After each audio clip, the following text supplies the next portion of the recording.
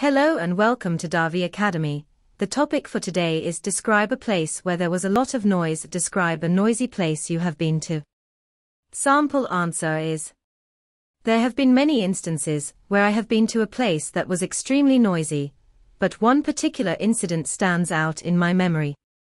It was a couple of years ago when I visited a local market in my town. The market was packed with people, and the noise level was off the charts.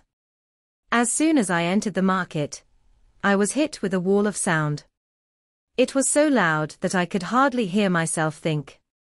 There were vendors shouting out their wares, kids running around and yelling, and the sound of cars honking in the background. It was like a cacophony of different noises coming from all directions. To describe the noise, I could say that it was ear-splitting, meaning it was extremely loud and painful to the ears. The constant chatter and shouting made it impossible to have a conversation with anyone, and I felt like I was in a madhouse. Another phrase that comes to mind to describe the noise is noise pollution.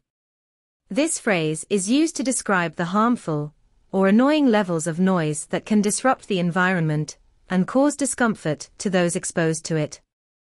The noise in the market was definitely a form of noise pollution, and it was overwhelming. Despite the chaos and noise, there was something exhilarating about being in the middle of it all. The phrase buzzing with activity comes to mind. This phrase is used to describe a place that is bustling with activity, energy, and excitement.